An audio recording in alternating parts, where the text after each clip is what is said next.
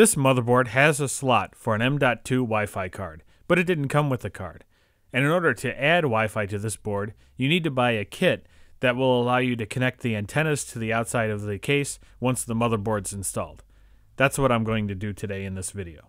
Well, not just buy the kit, but also install it. This is the kit I selected. It comes with the Wi-Fi card, the antenna cables, PCI brackets that the antennas pass through, a low profile and a regular sized one, this little plastic retention clip that keeps the antennas connected to your Wi-Fi card.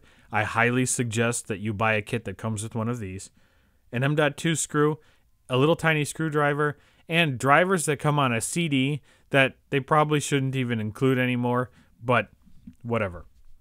You should not buy one of these kits that actually is designed to go into a PCIe slot on your motherboard.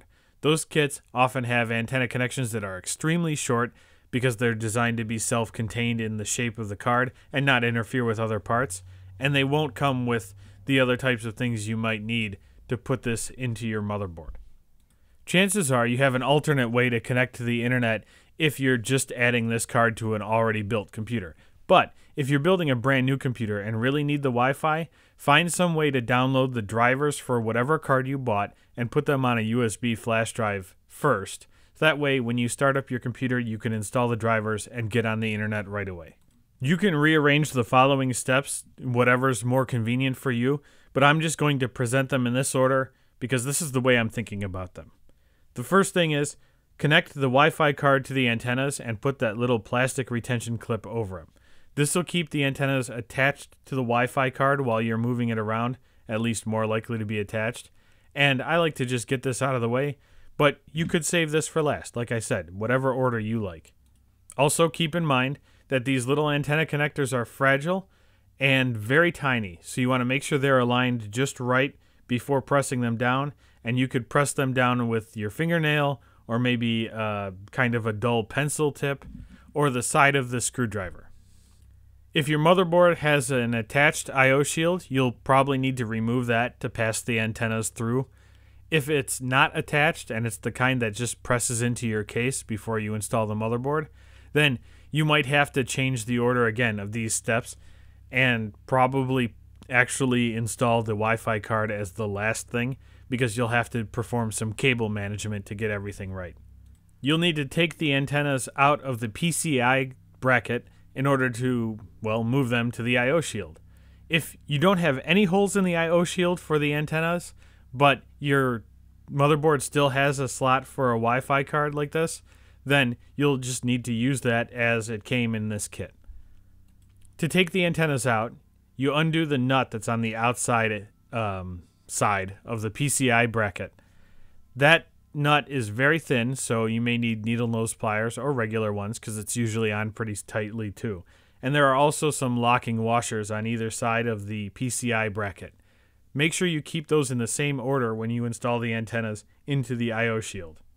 They prevent the antenna from unscrewing itself when you're adding and removing antennas as you use your computer from now on. Also to note, there's a flattened side of the antenna connectors and usually a flattened side of the holes that are in whatever you're passing them through. Align those. That's how you get it in. If you don't, you're going to have a bad time and it's going to feel like it's stuck.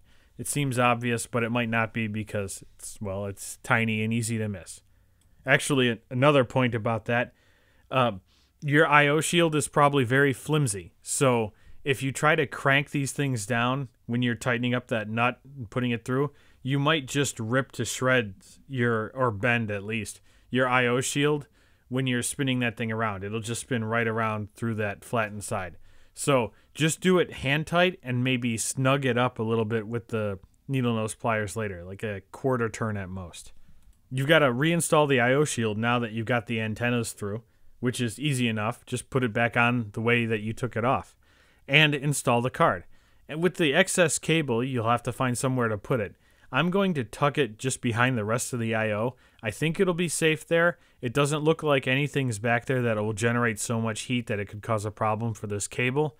And if it does, then I'll go back and do the whole thing over and move it. But this could be different for every board, and I'm not sure what the best route will be for yours. And the last thing I'm going to show here is installing the card on the motherboard. This is very much the same as an M.2 drive, except the keying for the M.2 card is different from a normal drive. You'll only have one slot for this probably, and make sure you put it in the right spot. It does not go where one of the drives go. And an M.2 Wi-Fi card and an M.2 drive are not going to go in the same spots. I'm reiterating that because someone might get confused. I fired everything back up on this computer. I've got Wi-Fi and Bluetooth. Everything's working great. I'm just running a speed test for fun. Well, I mean, not for fun, I guess. But anyway, everything works great. It's a pretty simple upgrade you can do if you need Wi-Fi and don't want it to take up one of your PCI slots. So thanks for watching. I hope it was helpful. Have a good day.